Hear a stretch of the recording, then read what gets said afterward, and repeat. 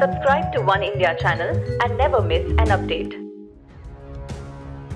The Supreme Court Division Bench of Justices D.Y. Chandrachud and M.R. Shah has said the medical fitness requirement for women officers to get permanent commission in the army is arbitrary and irrational, pronouncing the verdict on the petitions filed by around 80 women officers for permanent commission in the army. The apex court said that we must recognize here that the structure of our society has been created by males for males. The Supreme Court had declared that women officers in the Short Service Commission should be provided with an equal opportunity with their male counterparts for a shot at permanent commission and promotions. Earlier last year, the women officers wanted contempt proceedings to be initiated against those who allegedly did not comply with the court's earlier judgment.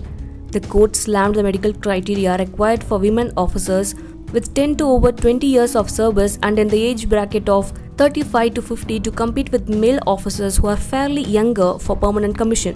The court also said that several of women officers' achievements have been overlooked. It looks like the board was sitting for rejection rather than selection, the court said.